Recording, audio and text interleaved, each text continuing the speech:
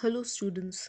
Welcome to the first session of Foundations of Behavior, an introductory course of undergraduate psychology program.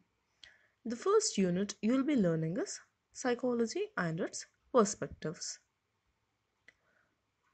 Are you all ready to uncover the secrets of mind? Let's make an attempt together, shall we? Starting with understanding what is psychology. Have you had questions like why some people give up easily while some are persistent? Have you wondered why do we like to be with people or otherwise? What happens when you fall asleep? Is it possible to read someone's thoughts? Or, to put it blatantly, can psychologists read mind? Psychology may have answers to such questions and more. Psychology not only helps us understand why other people do the things they do, but it also helps us better understand ourselves and our reactions to other people. Let's start with a definition of psychology. Psychology is the scientific study of behavior and mental processes. When we use the term behavior, we not only refer to overt or observable behavior, say like a person in action, doing something like reading, writing, talking, walking, sitting, working, cooking, driving, but also covert behavior like a person sleeping. Sleeping is also a behavior. A person who's not responding to a question is also behaving. An active person sitting idly is also showing withdrawn behavior. Therefore, behavior is not just limited to observable action made by people. Behavior and mental processes includes not just what people do but also internal processes like perceptions, emotions, thinking, memory and so on. Psychology is scientific in nature because it relies on empirical methods and follows a systematic approach to analyze behavior rather than basing its findings on mere intuitions or guesses or the researcher's individual experiences. Have you heard the saying, birds of same feather flock together? Then you must have also heard opposites attract. Then which one is true? Careful scientific research, careful scientific investigation in psychology reveals us such answers. Every field has its goals. The goals of psychology are to describe, understand, predict, and change or modify behavior. The first goal, describe.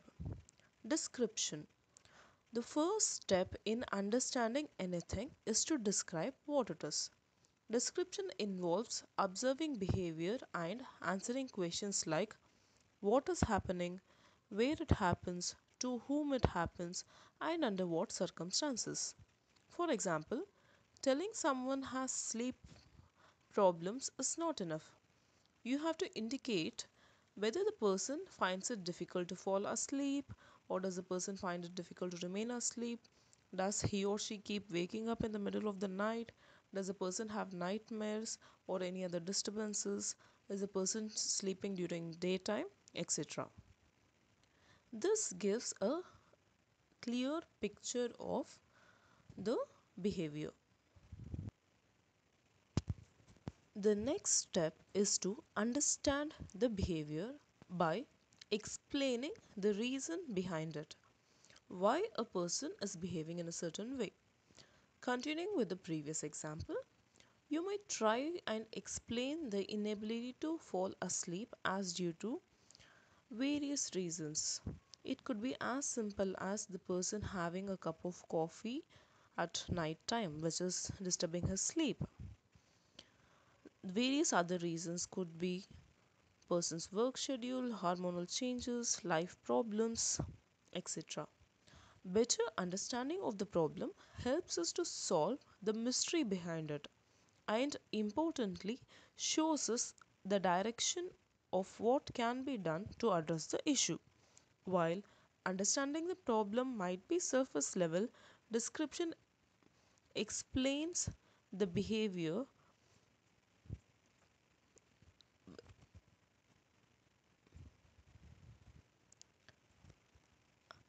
and we can identify the root cause. Once the root cause is understood, we can easily solve the problematic behavior. Unless and until the root cause is found out, whatever actions are taken could only be symptomatic relief. The next goal of psychology is to predict. Prediction, determining what will happen in the future. Based on the understanding of a person's particular condition, you may be able to predict how a person will behave in a particular situation. You can predict that the person with sleep problem might experience stress, the person might be deemed lazy and sluggish by others, the person might come off as being irritated, agitated, angry at all the times. Person may be tired, unable to do his or her work. It could lead to some medical problems, health issues. It can lead to accidents, even workplace accidents. So, understanding what will happen is also important. Prediction plays an important role. It can help us to control the behavior. One major goal of psychology is to bring changes to the betterment of a person's life. Just understanding what happens, why it happens, and what may happen without having any control over behavior is not beneficial. Behaviors may change over time, but most of the time we may be in need of changing changing a behavior which may be destructive, which is causing damage, inability, etc. The change can be brought through behavioral modification techniques, counseling, and other methods. The modification of the behavior is oriented towards bringing success in a person's life or even simple happiness. These are the four major goals of psychology: to describe, to understand, to predict, and to modify behavior. In order to understand any topic or a subject, it's important to understand the foundations. So, let's start with the roots of psychology. The term psychology is derived from the Greek word psyche, which means soul. In the past, psychology was considered as study of soul. But then, because of the abstract nature of the word soul and the different interpretations it has, that idea was dropped. It was replaced with study of mind. Even mind is an abstract concept, very difficult to understand. Therefore, even this was replaced, and currently we refer to psychology as the study of behavior and mental processes. The field of psychology has its origins in philosophy, where the major fundamental questions were about knowledge, mind, existence, purpose of life, etc. Psychology emerged out of philosophy when the questions raised were started to be studied scientifically rather than from a subjective perspective. Psychology as a scientific discipline was strengthened by many important historical milestones in the field. One major such event was when the first psychological experimental laboratory was established in the late 19th century by Wilhelm Wundt. Major theories within psychology are represented by the different schools of psychology. Before, the psychologists used to adhere to single school of thought and were ardent followers of that particular school. Now, psychologists have a holistic perspective of psychology and draw on ideas from different theories. Some of the schools of thoughts in psychology are structuralism, functionalism, gestalt psychology, behaviorism, psychodynamic, cognitive, humanistic. Let's learn about structuralism first. Structuralism. Wilhelm Wundt was a physiologist. He wanted to study human mind by applying scientific principles. He set up his laboratory in 1879 in Leipzig, Germany. It was set up to study psychological phenomena, specifically the building blocks of the mind.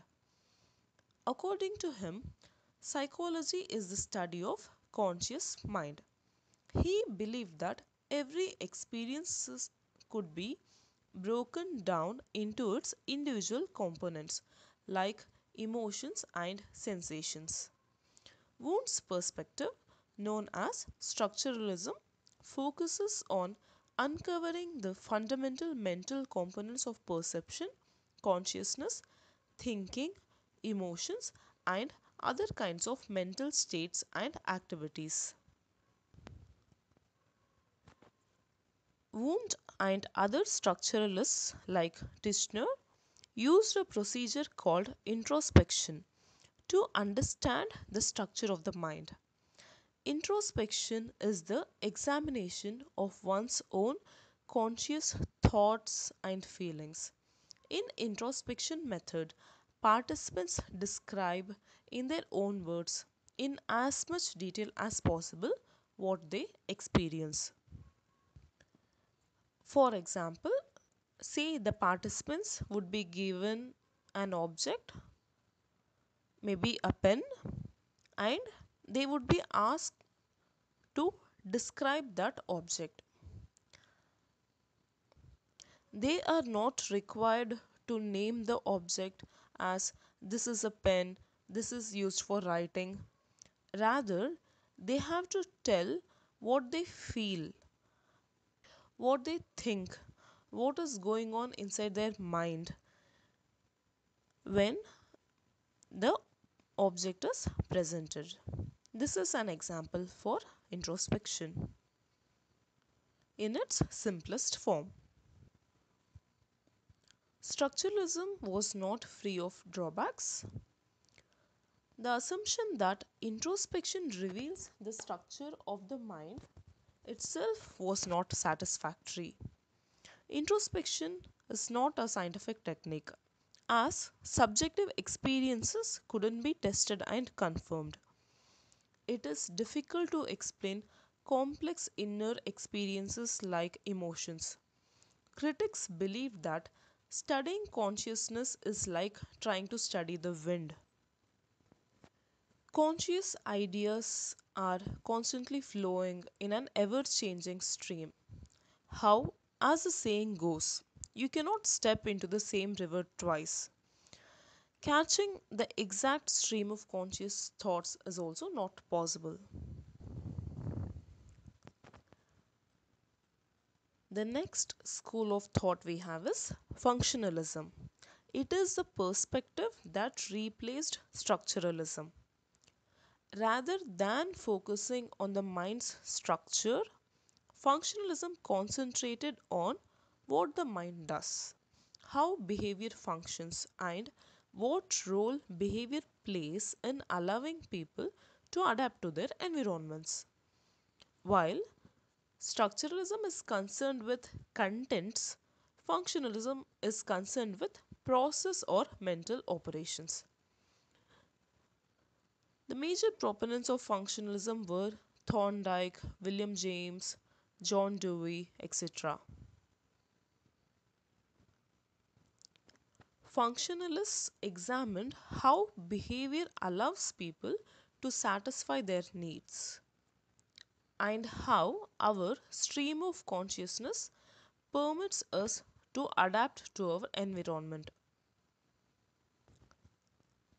Unlike structuralists, functionalists focused on how the mind allows people to function in the real world, how people work, play, and adapt to their surroundings.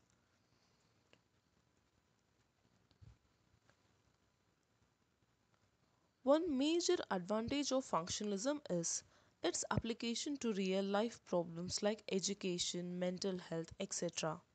One can find elements of functionalism even in the modern fields of educational psychology and industrial organizational psychology, as well as in other areas of psychology.